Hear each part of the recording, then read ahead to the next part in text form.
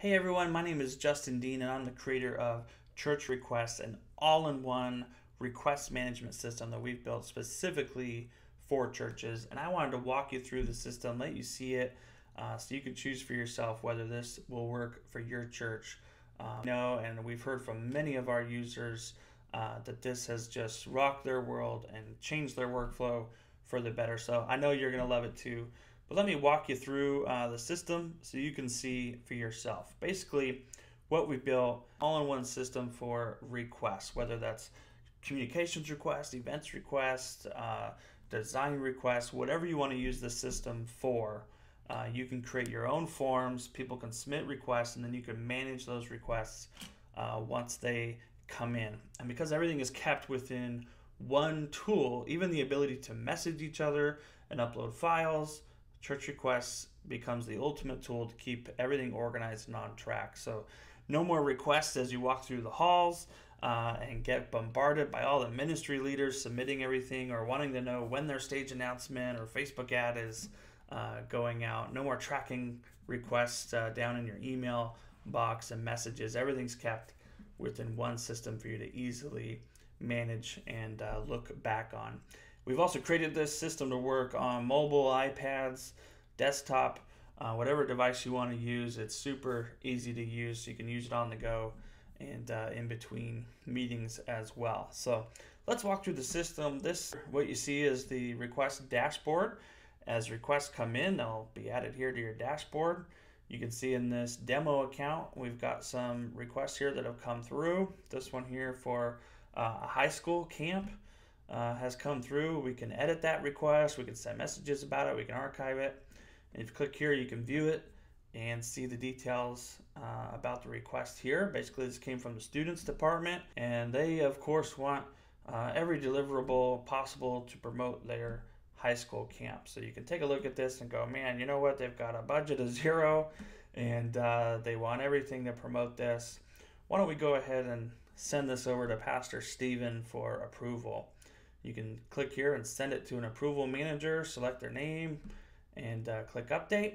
Now this will send an email off to Pastor Stephen saying, hey, can you approve this request? It'll give him all the details.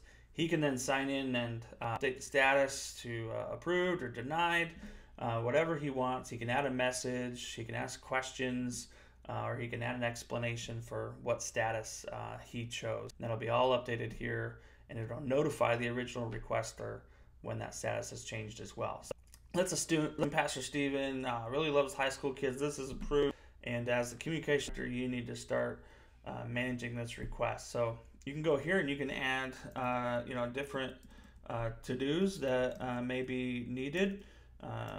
Create social designs. You can choose the due date for that. You can assign it to a specific user if needed. You can add additional notes as well. That's automatically saved as you enter it.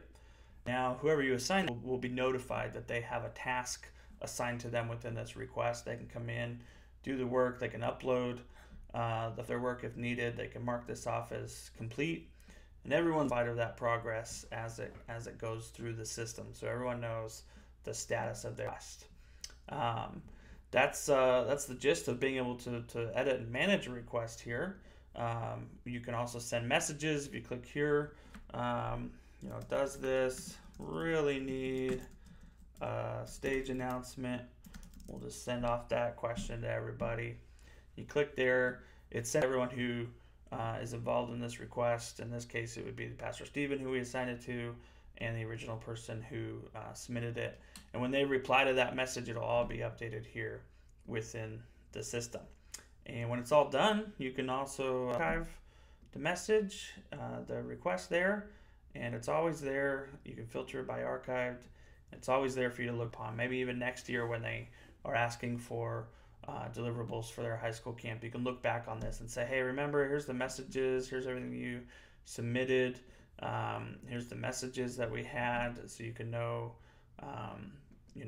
duplicate work. Now let's go to the forms. I'll show you how those are created. We start you off with 5 templates here. If you want to use them, you can. A lot of people find them helpful. You can just click use this template. and it adds it down here to your form section. These are your forms. You can edit these. You can create a new and design a custom form, or you can use ours as is. You can see here, this is what they look like. This is the applications template. So if it's good to go as is, you would just grab the URL for that, distribute that to your staff. And I recommend making this a policy within your church. Hey, all requests need to come through this form, or you can have multiple forms, set it up however you want. But I would make that policy. Work with your senior leaders, pastors, to say this is the only way requests come in. That way nothing's lost, everything can be tracked, and everyone can check up on the requests as well. And if that's an issue, trying to roll something out like that church-wide, I would suggest starting with one department. Like maybe choose your youth ministry, work with the people in that department and say, hey, let's try this out for a month. Use this form to submit all your requests, and we'll be able to track and see how this works for us. And then you have a case study that you can roll out to the rest of the church to say, hey, this worked really great for the youth department. Let's roll this out church-wide. This is policy now. Send everything through this form. People will catch on very quickly, and because it's so easy to use, and they can track and see everything and finally get an update on their requests without bugging you every day. They're gonna love it. That's how you distribute that form. If you wanted to edit one of these forms, you've got to unpublish it first. You go here and click unpublish. That way, if someone's form while you're editing it, it doesn't mess anything up. Back here, click edit. Then you can just drag and drop all sorts of fields in here and use it however you want. Set it up you want. You can change all wording, rearrange sound. The form is yours to build custom however you want. Just click save and publish, and that the same URL of the same form, and that way for everyone to use. And that's how you create forms. Depending on your account, as many forms as you want, and distribute those however you. Now let's move on to users. There's a couple different user types within the system. Your account, you're going to set up a church admin user. They have full access to everything. They can edit the billing information. They can delete the account and have full management over it. So if you're just like a one-person communications department, you are probably fine staying as that user. Some churches like to make that user the accounting manager, somebody who manages things like that. And in that case, you go and create an account manager user for those who need to actually manage the requests that are coming in. So an account manager will have full access to the system other than billing and being able to delete the account. And they'll be able to manage all the requests that come in from anybody in all forms. So you probably only need one. Some churches, they have like a communications director, also have an events manager. So you may have a forum specifically for events. In that case, the events manager would be an account manager and have access over that as well. The approval manager, like I showed you, those are just users who approve requests that are assigned to them. So they can only see the ones that are assigned to them.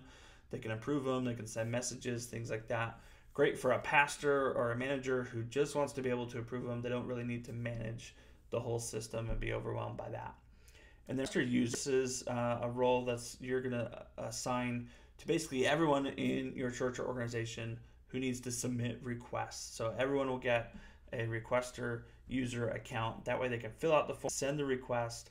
They'll be able to see only the requests that they've submitted. They'll be able to edit them, send messages, keep up to date on their status that way. So you set up a request for as many people as you need who want to submit the forms. So that is it for the system. We've made it very, very easy for you to use. We're improving it all the time with monthly updates, and we love our users and take feedback very, very seriously. So if there's a feature that you're wanting and that we don't have yet, just let us know.